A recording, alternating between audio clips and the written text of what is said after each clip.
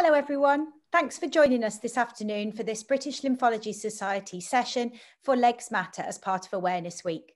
Whether you have swelling in hot weather or after a long journey, or whether you have swelling all of the time, or if you'd just like to find out more about lymphedema or chronic edema, this session is for you. Please submit your questions in the Q&A or chat box, and also we hope you enjoy our video which is coming up now. Hi, and welcome to this Legs Matter live lounge event by the British Lymphology Society. We have 4 trustees presenting today's session, including myself. I'm Rebecca Elwell. I'm a proud trustee of BLS and also the Macmillan Lymphedema Advanced Nurse Practitioner at the Royal Stoke University Hospital. Hi, I'm Lorraine Brown. I'm a lymphedema nurse at the Royal Surrey Foundation Trust and a trustee for BLS. Hi, I'm Anna Rich, clinical specialist nurse in the lymphedema clinic in Nottingham and a BLS trustee. Hi, I'm Margaret Snedden, Vice Chair of British Lymphology Society and Research Fellow at University of Glasgow. So, our presentation today is all about not ignoring that little bit of swelling. So this is a super important message for those of us interested in chronic long-term swelling, and we're going to tell you a little bit more about it. So I hope this will be useful.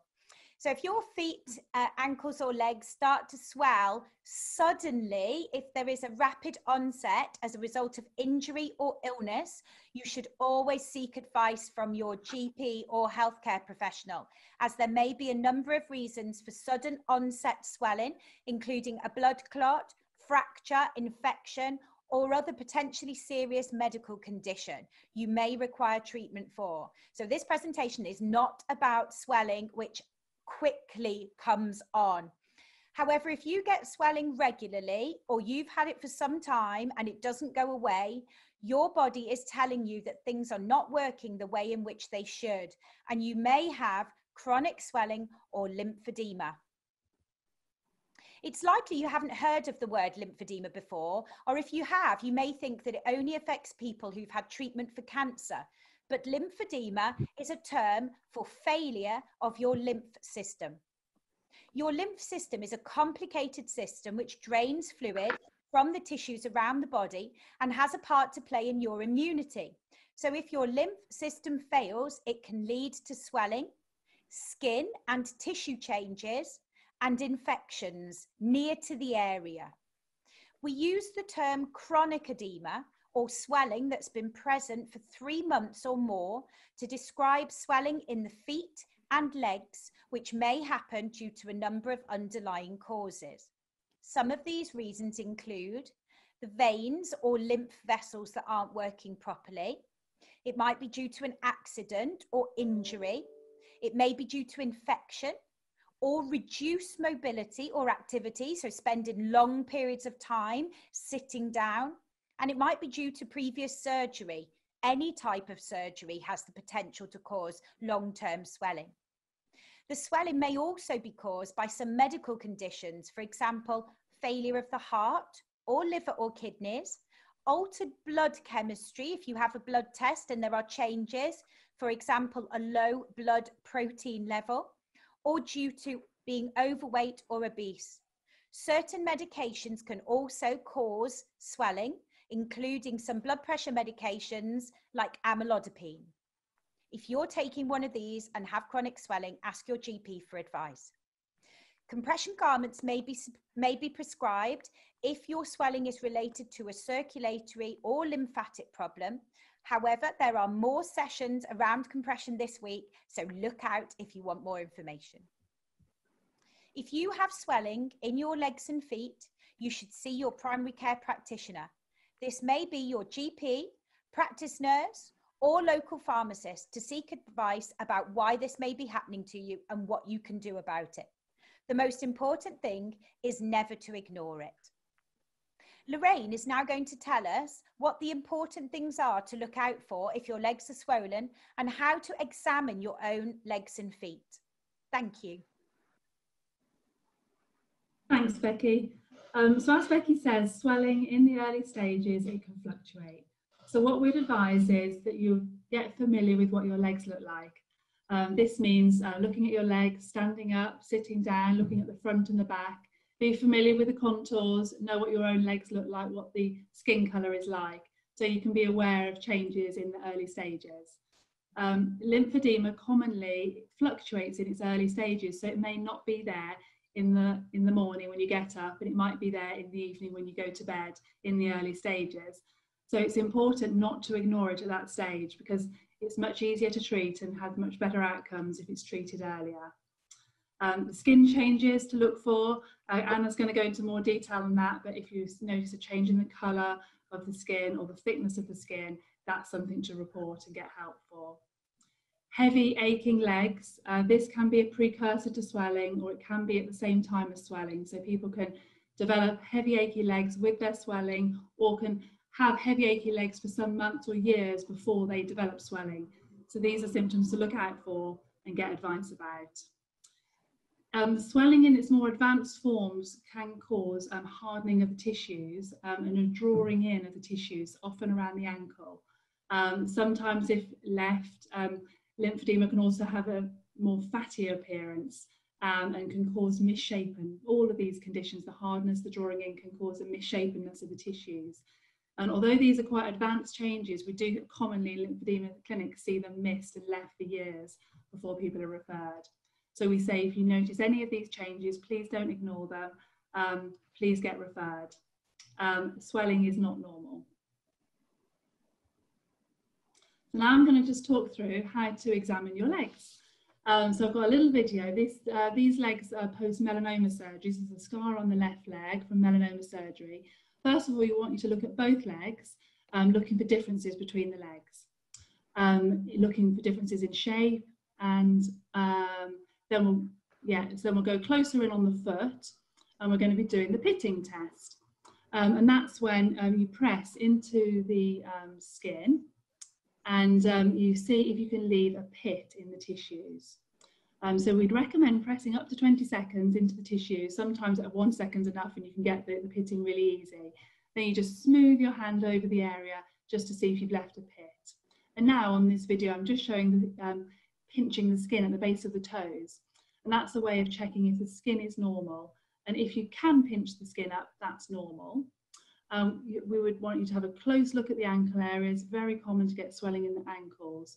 Can you see the bony prominences of the ankles?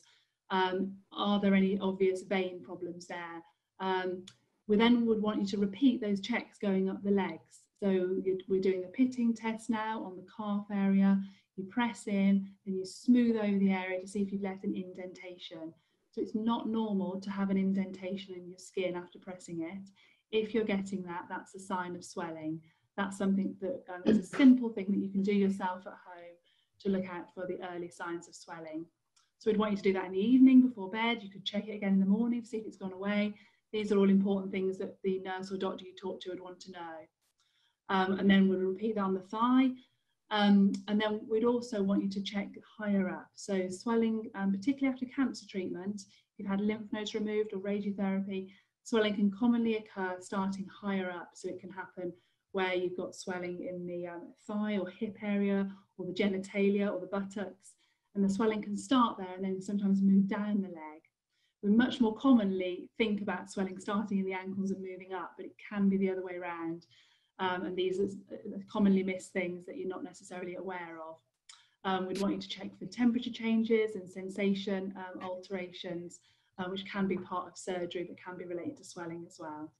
So just a few little tips on what to look out for and how to examine yourself.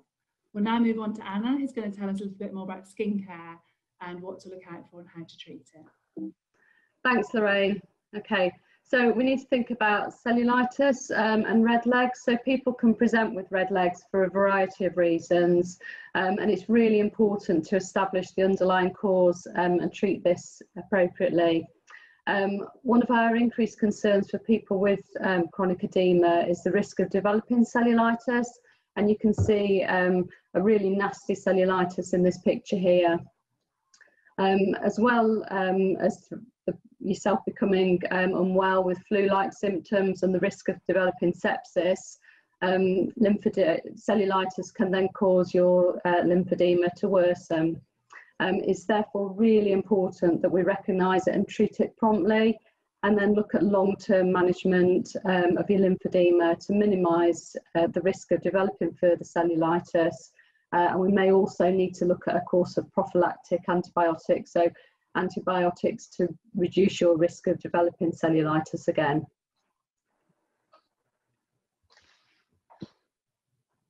Okay, so skincare is really important for everybody to carry out to look after their legs and maintain this as part of their daily routine.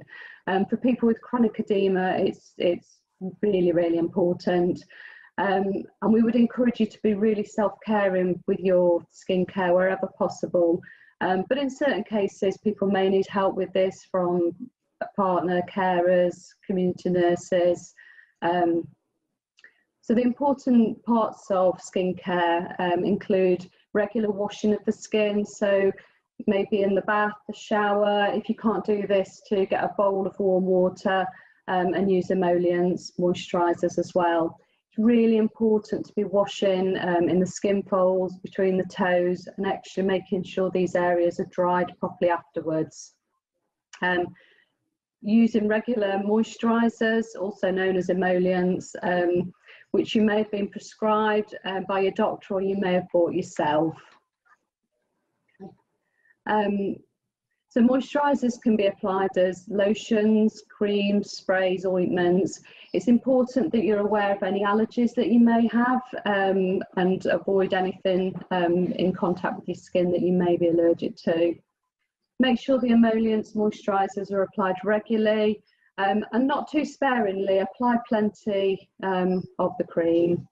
They should be applied in a downward direction as you put them on, so they go in the direction of the hair follicles, and again reducing a further risk of infection.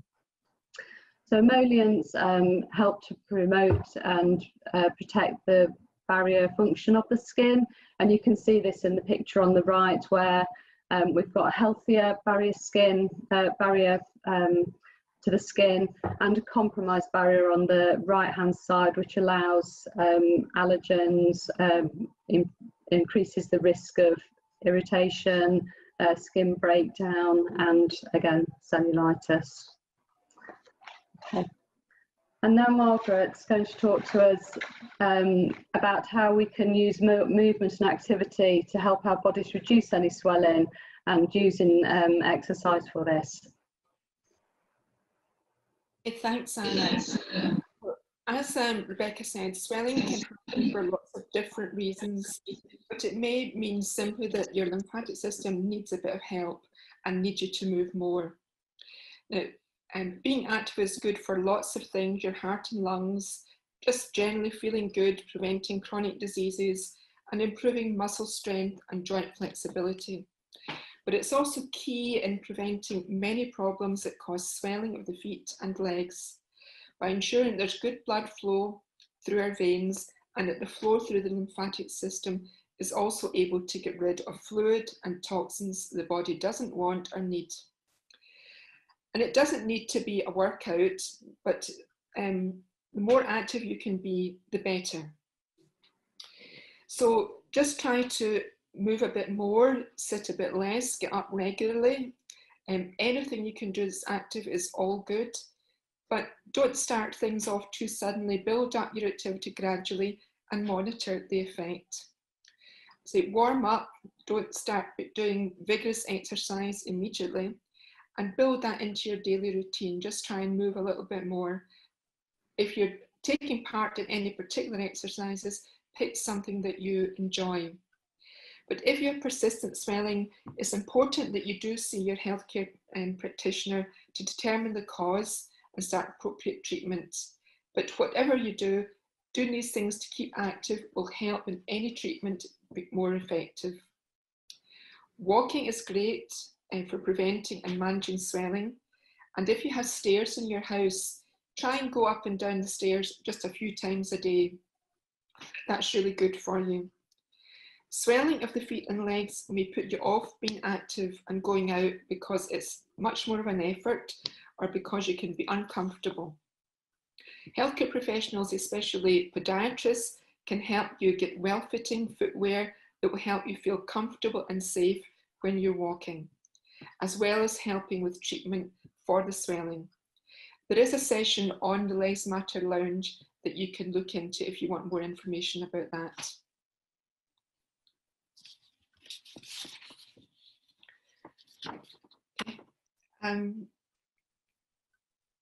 Deep breathing is very good for stimulating both the circulation and the lymphatic system. So if you can take a few deep breaths several times a day, that will help to get things moving. And it helps if you can fully expand your lungs. And we're going to show you a clip just now, just suggesting a couple of different exercises that you can do.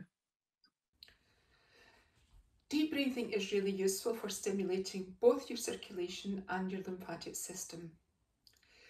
So it's good if you can try a few times a day to take some deep breaths that will fully expand your lungs. Stretching your arms either out to the side or up the side of your head is a useful way to do this, but just choose whichever one is easiest for you.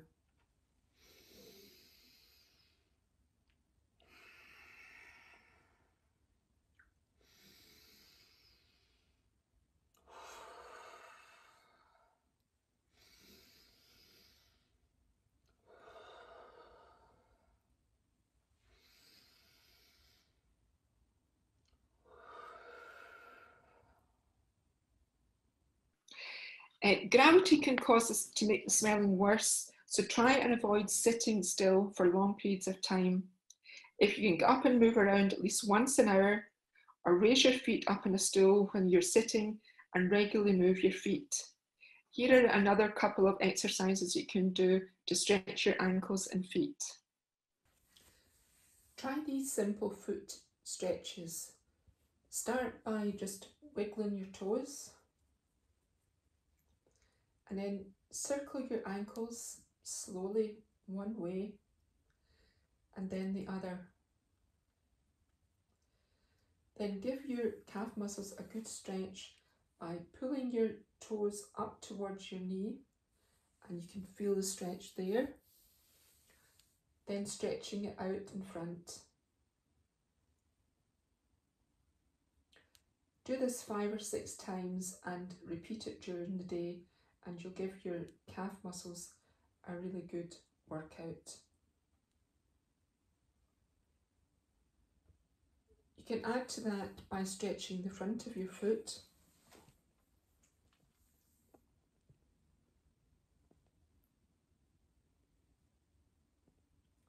And if you're standing, you can rock backwards and forwards, but make sure you can hold on to something to keep yourself steady.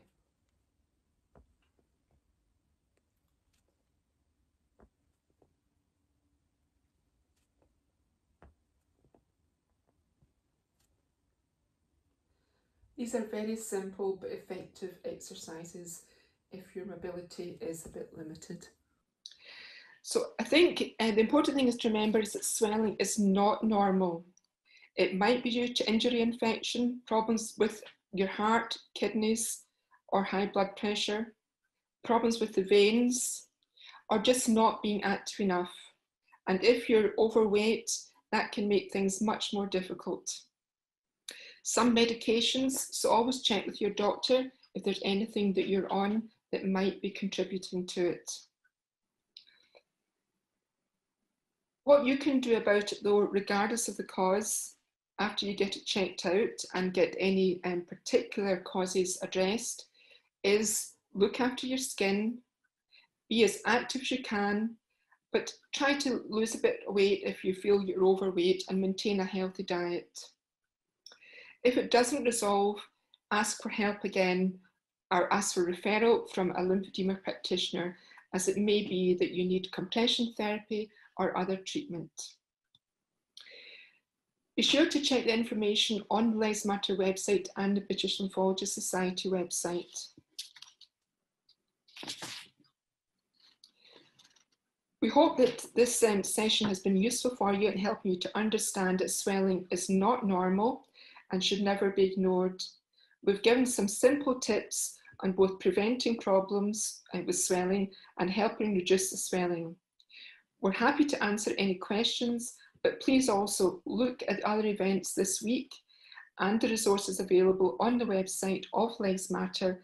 And for more tips on the British Lymphology Society campaign website for Everybody Can. Thank you. Bye. Thank you very much. I hope that you found our video interesting. I hope there was some tips and advice there that you can take away. Somebody has said that they were sitting up to watch more, and I found myself doing that, and also carrying out the foot and ankle exercises. And somebody else has commented that actually it's great advice for all of us, as a lot of us are spending a lot of time sitting down at the moment. It might be on Teams or Zoom meetings like this. It might be because we're limited with going out and seeing family and friends. So yeah, great advice there regarding exercise.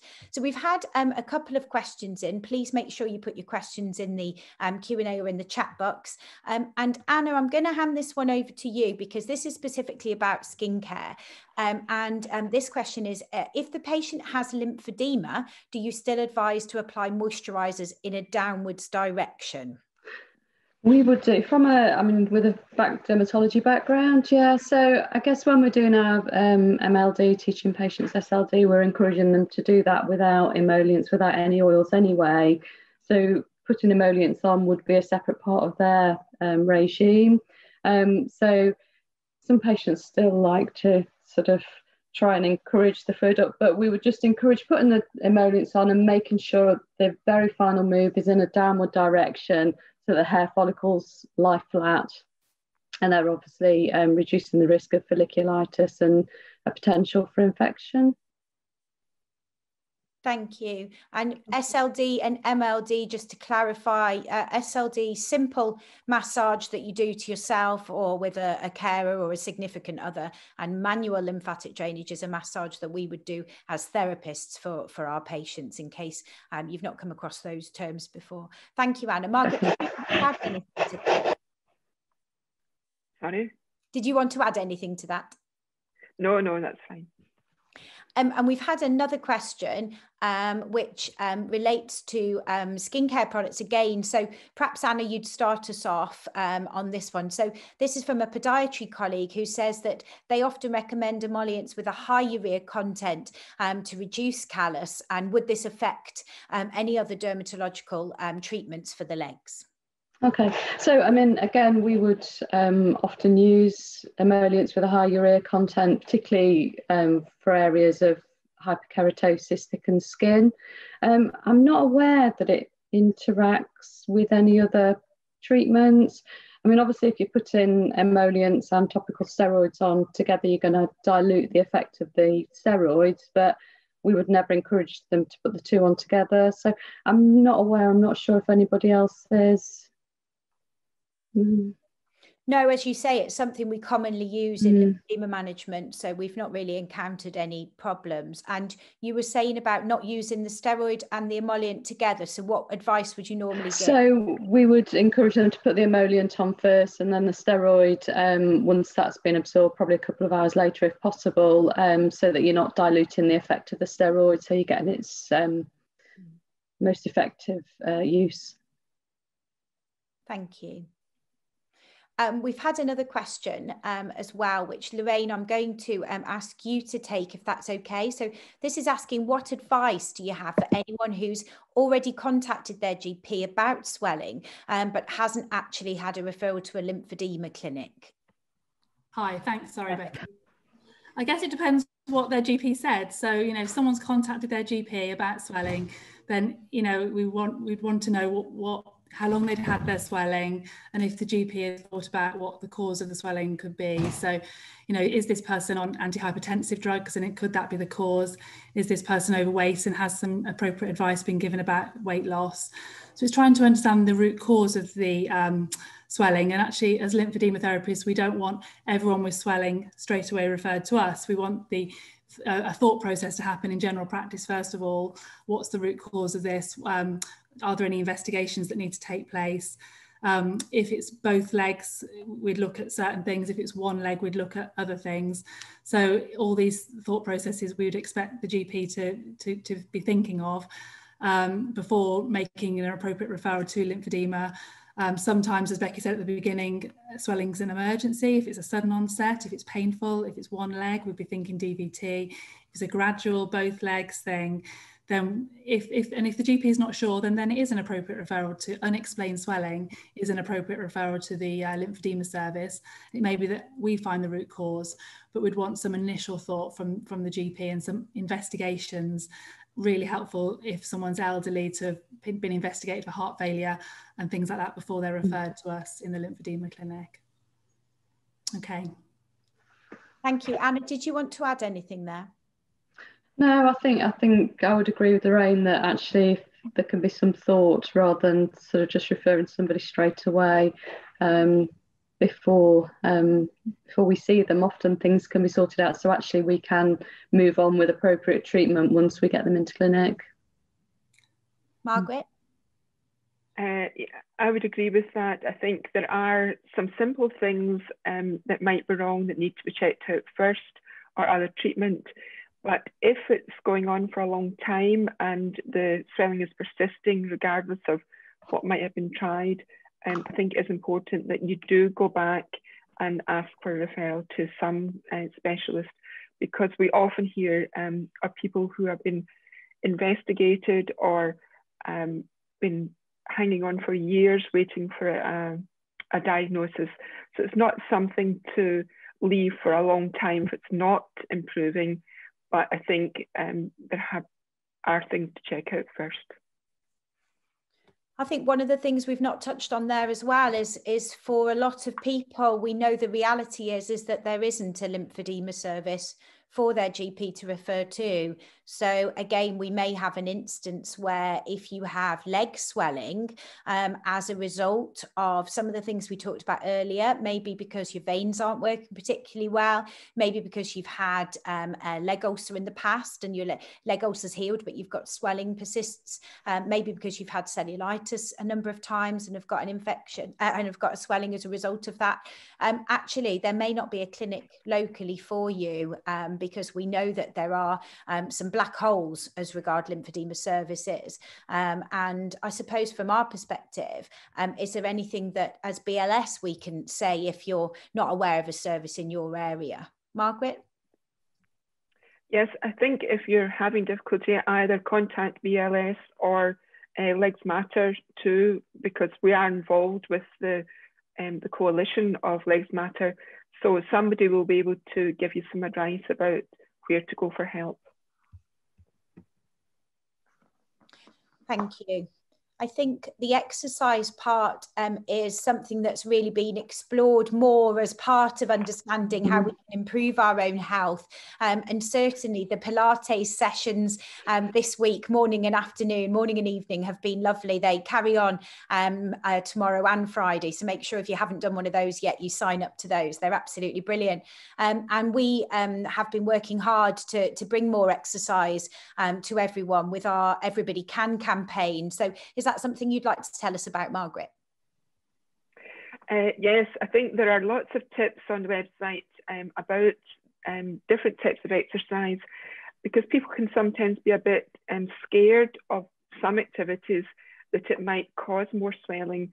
But by and large, if you take things easy, build up gradually, there isn't really anything that you can't take on, and it's all good for your health. It all helps. But there's a couple of things on the session that was on before this. There was a great phrase that somebody suggested, somebody who didn't move around too much, and it was tiptoes before tea. So it was to encourage people, before you sit down to your meal, before you do anything, either stand up and raise onto your tiptoes a few times. And if you do that as a matter of routine every time before you have a meal, you'll be helping your legs and feet in a great way. So there's lots of tips. Any activity, everything counts. It's never too late to start doing something that's going to help in that respect. So never too late to start, and top tips before tea. That's your sign off. So Anna, any final words? No, I think it's just important we all look after our legs and encourage those around us, whether it be family, friends, patients, to do the same. Thank you. Lorraine? Absolutely, yeah. I think just the main takeaway message is don't ignore a little bit of swelling. Oh, it was like you knew exactly what to say. We didn't. So don't forget all the other brilliant sessions that are going on for the rest of the week. Make sure that you really sign up for everything, and it's all available afterwards as well on YouTube and on Facebook. So make sure you make the most of this opportunity. And also, if you do have questions that haven't been answered, then you can contact Legs Matter via the website for any personal advice. So thank you very much, and goodbye from us. Thank you. Okay, bye. Bye. Bye.